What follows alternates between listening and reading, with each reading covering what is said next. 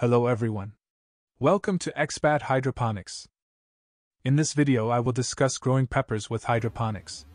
I will describe the effects of different nutrients so you can then recognize if lack or too much of certain elements are affecting the quality, yield or flavor of your pepper crop. As a bonus, there is a section on the Scoville scale that compares the heat or spiciness of peppers along with a chart.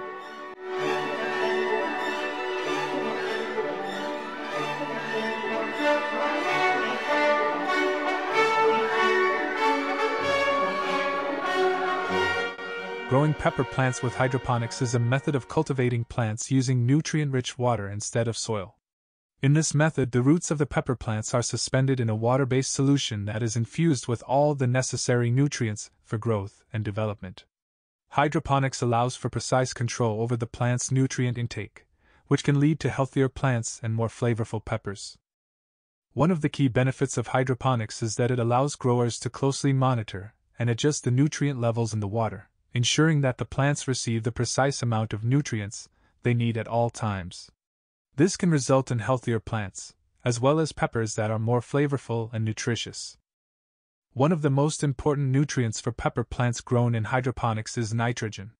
Nitrogen is essential for the growth and development of leaves and for the production of chlorophyll, which helps the plant to photosynthesize and produce energy. A lack of nitrogen can cause the leaves of pepper plants to turn yellow, and may result in poor growth and low yields.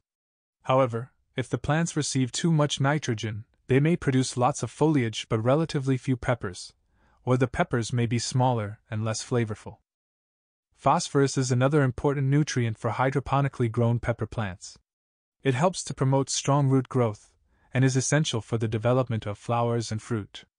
A lack of phosphorus can cause the plant to produce fewer flowers, which may result in a lower yield of peppers.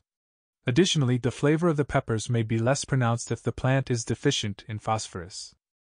Calcium and potassium are important for pepper plants, as it helps to strengthen the cell walls of the plant and prevent blossom end rot and improves disease resistance. Potassium also helps to improve the flavor and color of peppers. Magnesium is an important nutrient for pepper plants, as it is a key component of chlorophyll, and helps to promote healthy growth and development. A lack of magnesium can cause the leaves of pepper plants to turn yellow, and may result in poor growth and low yields. Sulfur is essential for the production of certain amino acids which are important for growth and development, as well as for the production of certain enzymes and vitamins that the plant needs to survive. Sulfur also plays a role in disease resistance. When growing pepper plants with hydroponics, it's essential to monitor the nutrient levels in the water and adjust them as needed.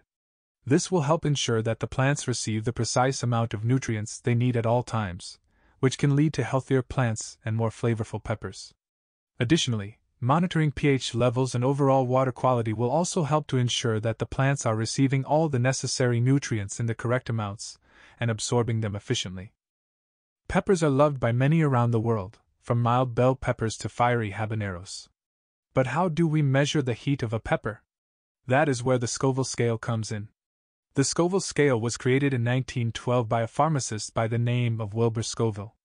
It provides a way to measure the pungency or spiciness of a pepper in Scoville heat units, SHU. Pure capsaicin is what causes peppers to be spicy, and the Scoville scale measures the concentration of the capsaicin in peppers. The scale ranges from 0 to 15 million SHU, with bell peppers having 0 SHU and the hottest peppers, such as the Carolina Reaper, measuring in the millions. Here you can see the scale in chart form with peppers increasing in intensity as you go up the scale. Peppers are found in many dishes around the world. Understanding the Scoville scale and being familiar with the Scoville units can help you create spicier or milder versions of your favorite meals. Overall, using hydroponics to grow pepper plants can lead to healthier and more flavorful peppers, as the method allows for precise control over the plant's nutrient intake. With careful monitoring and adjustments, hydroponic pepper plants can be a great way to achieve a high yield of delicious peppers. Thank you again for listening and please remember to subscribe.